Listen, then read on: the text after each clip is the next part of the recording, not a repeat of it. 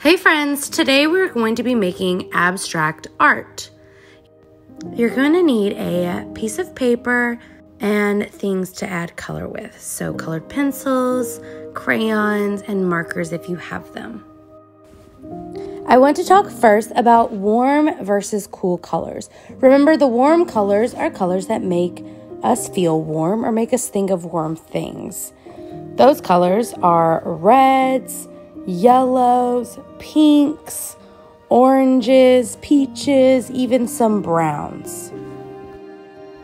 Cool colors are the colors that make us think of cool things like cold water.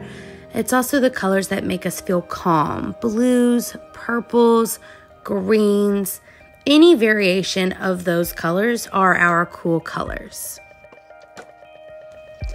All right, so we are now going to create our abstract drawing. You're going to pick warm or cool colors, one color scheme for your artwork.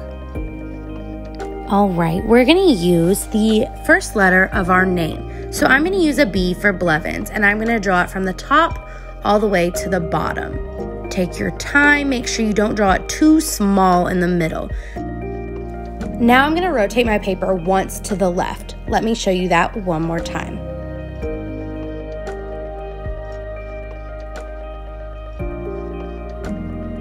Now I'm going to draw my capital B again. Now that I've drawn two B's, I'm going to rotate it once more. Now I'm going to draw a third B, overlapping, creating all these abstract sections.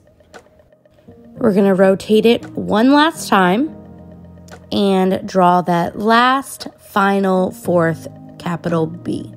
Again, you won't be drawing a B, you will be drawing the first letter of your name. So now I have created an abstract drawing using the letter B. Since I used purple, I'm going to stick with the cool color scheme. So I can fill these sections using blues, greens, and purples, all of the cool colors. Make sure you take your time, fill all the white spaces. You can use markers, crayons, and colored pencils to get the different colors. You don't have to just use one supplies.